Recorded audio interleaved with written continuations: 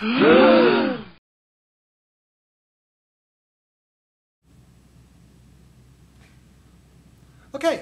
so we're going to keep this whole F equals ma proves everything in classical mechanics theme a little bit longer.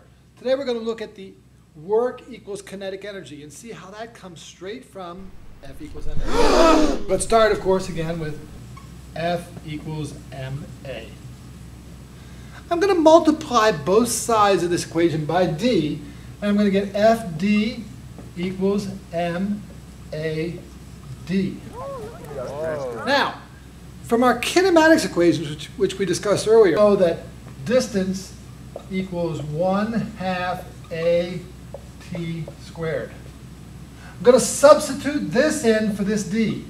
That's going to give me FD equals MA 1/2 AT squared. Let me group that a little bit better for you here. It's FD equals 1/2 MA squared T squared, which is equal to 1/2 M AT, the quantity squared. Now we're really close. AT. Let's go back to those kinematic equations.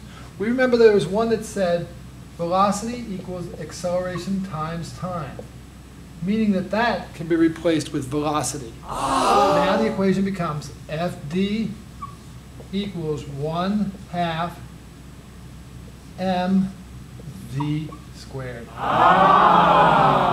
There we have it. Work equals kinetic energy. All from F equals ma.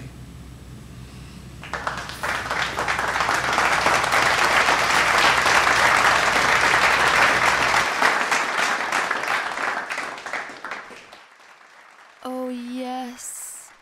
Wow.